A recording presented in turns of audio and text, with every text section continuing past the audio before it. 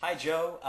You were talking about takes in comparison to puts, and obviously at the cafe we can't really talk about technique, but I wanted to show you just a few variations of things that I do. When you leave a coin in the middle of your hand, one of the things I love is that when you just squeeze hard enough, and all it takes is a little magical gesture and a snap, oh, man. I love it, when the coin just wants to disappear.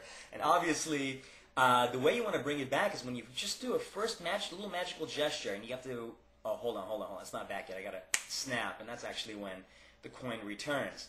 Now, when I was a kid, one of my favorite ways, or what I always dreamt that I could do with making a coin vanish, was if I could take a coin and literally just hide it just for a second, and maybe, oh man, that is really, really bizarre, because now it has no color. It's become completely transparent.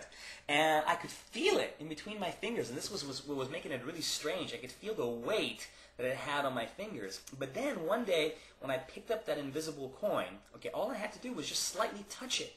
And that's all it needed for the color to come back again. So a few vanishes. I hope you enjoy them.